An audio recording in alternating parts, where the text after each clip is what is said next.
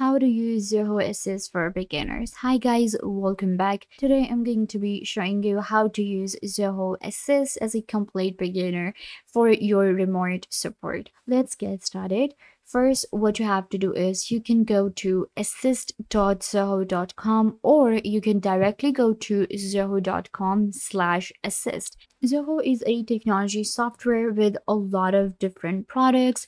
You might have heard about Zoho Mail, Zoho Projects, Zoho Connect, then we have Zoho CRM, Surveys, People, Social, Flow, Desk, and more. There is also Zoho Assist, our remote customers, and it helps us build and grow our online remote business.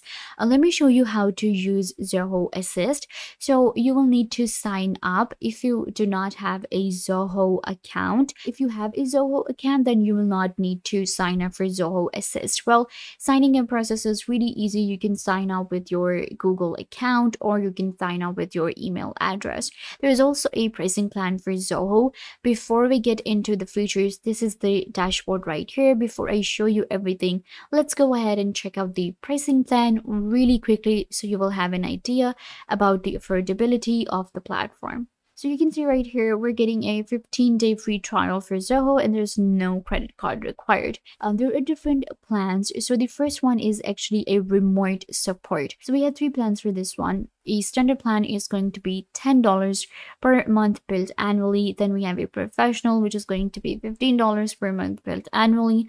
And then there is an enterprise, which is going to be $24 per month if billed annually. And then there is an unattended access, which is here we do not get any technician. So there is going to be standard for $10 and 25 unattended computers, and professional is going to be $15 per month for 25 unattended computers. All the features are listed below. It's a quite reasonable pricing plan that we're getting for Zoho Assist. So once you sign up to Zoho, we have these options. First, we have Home, Contacts, and Service Queue. This is a remote support, and if I want to access the unattended access, this option, then I can just move here. Similarly, we have live camera assistance available, reports, and settings. In unattended access, we have devices, tools, development, and settings. Let's go back to the remote support, and in Home, we have access remote screen and share my screen option. Here, what I can do is I can access my remote customers' screen for troubleshooting because I want to assist them. They are my customer, they're having some problem. So I have two options. I can go ahead and access their screen or I can share mine. In order to do so, all I have to do is simply enter my customer's email address. Let's go ahead and enter an email address here. So I have entered an email address and now I can click on Start Now. It will allow me to access the remote screen, or I can schedule it for later as well, just to automate my work. So this is what we do when we have some kind of time zone issue and if they're not available, so we can just schedule it for them later. You just have to enter the titles. I'm just going to go ahead and call it test, and then we can enter description. Select the date and time when you want to do it, and then we can also add a reminder. Click on schedule and your session will be scheduled for later. This is me and I will be assisting them. If I click on start, then I will be able to access their screen, of course, if I have a customer. Right now, I'm just, creating this video, but it will just create a support session for me. So that is how we simply access a remote screen using Zoho Assist. Moving on, we have the contact option. In Contact, what I can do is if I have a business and I have my subscribers, I have my followers, I can create a list and then I will be able to assist them really quickly. I will be able to save my customers' data. Click on Add Contact or click on Import List. If you want to add a contact manually, just click on it and then enter their email address. Let's just go ahead and enter this email address for instance. Then enter their name. We can enter their street, city, state, country, and zip code. Then we can enter their mobile number, work phone, company. The most important thing is the email. Once you have added all the information right here about your contact, click on Submit, and a brand new contact will be created here. I can now go ahead and add another one if I like. Again, click on Submit, and there you go. This is how we create different contacts. And now you can see I am getting the remote support and screen share option here directly. Similarly, if I click on these three dots, I will be able to send URL links or edit the information. I can also import a list. You can see import contact, and I can import it from my Gmail or my website. So this is how you will be adding different contacts. Then we have a service queue. So what happens in service queue is that I can go ahead and initiate remote support session anytime, anywhere, simply by raising a request in the service queue. With service queue, what I can do is I can organize a simultaneous customer support and provide assistance in clutter-free environment. This way, people will know that when they're in the queue, and I will be able to automate my work. We can set up a service queue with just 3 steps.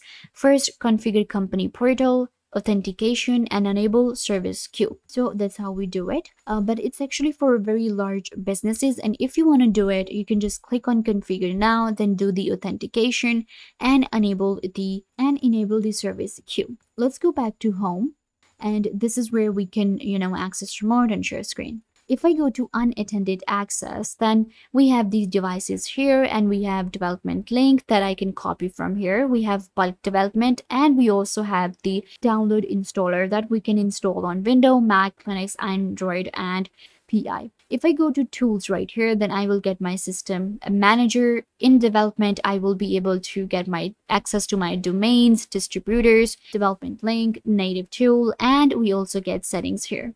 In settings, we will get our proxy and session confirmation. Then we have the live camera assistant. If you want to verify a person, a customer, sometimes we do this to verify a customer. We have to take their interview live. So then we use this one. Or if you need to do a live camera assistance to them, help them, then you can use this option. Moving on, we have reports. In reports, of course, I will be able to get reports for all of my sessions, my custom report, unattended access, or dial-in reports. Then I will also be able to get live report, service queue. Then we have session duration and more. Last, we have settings, and in settings, I will be able to access my organization where I can do my manage technician settings, department, rebranding, subscription. In report support, we have customer widget here, contacts, self-service portal, and post-session redirection. In general, we have preferences, email templates, email configuration, and session recording. If you want to record your session, then you can just simply go to this section here. Unattended access, we have deployment, domains group, walk on LAN, proxy. Again, we have privacy settings here under the security and compliance. And last, we have integrations where we can integrate other applications as well, not just our Zoho apps, but we can also integrate others. But mainly we can add our Zoho Desk, Zoho Sales, Zoho Mails, Zoho Bookings, the apps that we think might work good with Zoho Assist and help us assist our remote customers. So yeah guys, this brings us to the end of the video. I hope that I was a big help to you, and now you know how to use Zoho Assist to assist your remote customers. Don't forget to give this video a big thumbs up and subscribe to the YouTube channel.